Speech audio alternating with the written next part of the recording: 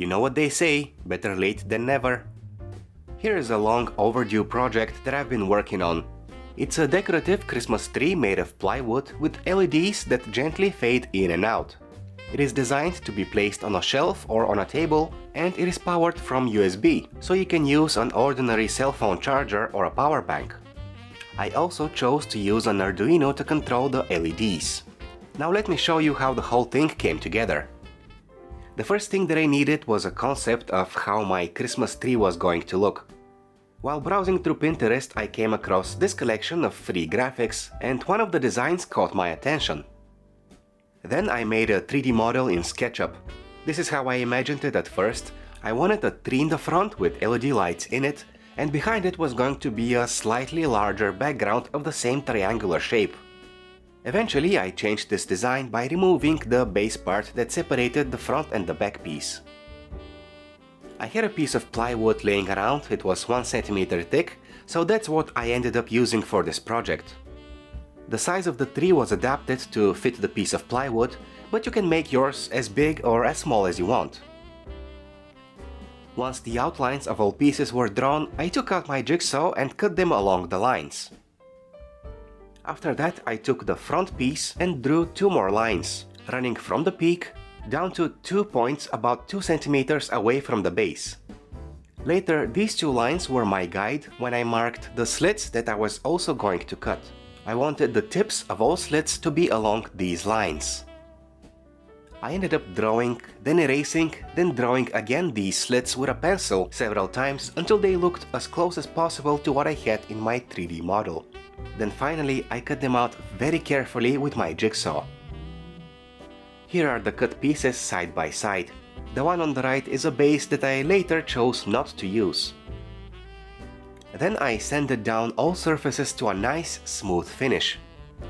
I sanded in between the slits as well, using a folded piece of sandpaper.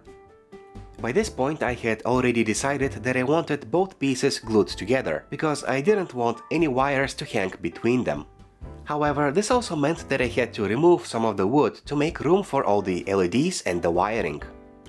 So I took out my Dremel tool and started carving. I ended up removing about half of the thickness of the plywood, but noticed that I left a nice thick margin all around. Next I drilled the holes for the LEDs. I did my best to make these look random and well spaced out. Using my Dremel tool, I carved out some more material around the hole to make room for all the LEDs. I made the holes large and deep enough to have the LEDs slightly sticking out. Then I stained the front piece green to give it some color. 1 coat was enough, and I made sure that the sides and the slits were also covered. The back piece wasn't treated with any paint or stain.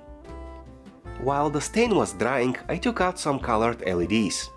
21 of them, 1 for each hole. I was also going to need a resistor for every LED, so I got 21 resistors rated 220 ohms. To solder the resistors to the LEDs more easily, I cut the long leg of every LED and twisted it to make a tiny hook. Then I did the same with the resistors and soldered the connection. To avoid short circuits, I put heat shrink over every resistor. Eventually all 21 LEDs were ready, so I placed them in their holes, making sure that the colors were evenly spaced. Then I mixed up some 2-component glue and glued all the LEDs in place. To make things more interesting, I separated my LEDs into 2 groups, and each group was going to be controlled individually by the Arduino. Keep in mind that with LEDs you have to observe polarity. Unlike resistors, LEDs cannot be connected any way you want. The long leg always goes to positive and the short leg goes to ground or negative. Wiring this whole setup was a long and tedious job, but I got it done by the evening. It wasn't pretty, but that didn't matter much because all of these wires were going to be hidden between the 2 pieces of the Christmas tree. At this point I drilled 2 small holes in the back piece and ran the 2 pairs of wires through them. Applying 5 volts to each pair made the corresponding LEDs light up. Of course, I made sure that all the LEDs worked before gluing everything together. On the next day, I glued the front and the back pieces using some quick-drying wood glue. Just a few clamps were enough to get this job done. Then I coated the front side with spray lacquer. I did not apply any to the back piece because I still had to glue some kind of support. While the lacquer was drying, I took out my Arduino board. If you don't know what Arduino is, think of it as a small, low-power and easy-to-program computer. Explaining how an Arduino works is beyond the scope of this video, but here's what my code looks like. It creates a very subtle fade-in and fade-out effect that is slightly different for each LED group. Since I didn't want to use the entire Arduino board for this project, I made my own Arduino board that had only the most basic components, plus a micro USB port. It was much cheaper this way. My board has a socket for the chip that holds the code, so if I ever want to change the blinking pattern of the LEDs, I can always reprogram the chip after plugging it back into my genuine Arduino board. Now a few words on how the Arduino controls the LEDs.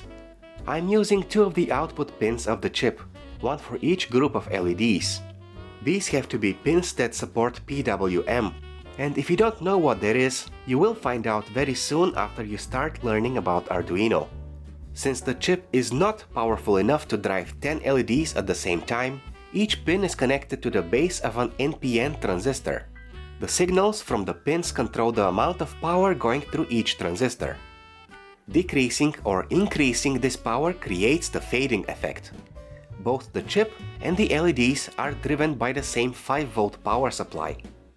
Since my Christmas tree needed some kind of support at the back, I glued two short pieces of plywood. To secure the board to the back, I used standoffs about 12 mm in height. These were glued directly to the wood, but first I drilled small holes for them to fit in. Next, I wrapped the wires and standoffs using painter's tape and sprayed the back with lacquer for protection. Once the lacquer was dry, I could finally hook up my board and power it on. And what do you know, it works! My Christmas tree is finally complete.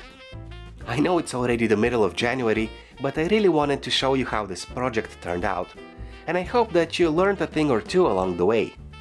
As always, the comments section below is open if you want to ask a question, or if you have any suggestions on how this project could have turned out better. And if you liked this video, feel free to share it and to subscribe to my channel. Thank you for watching!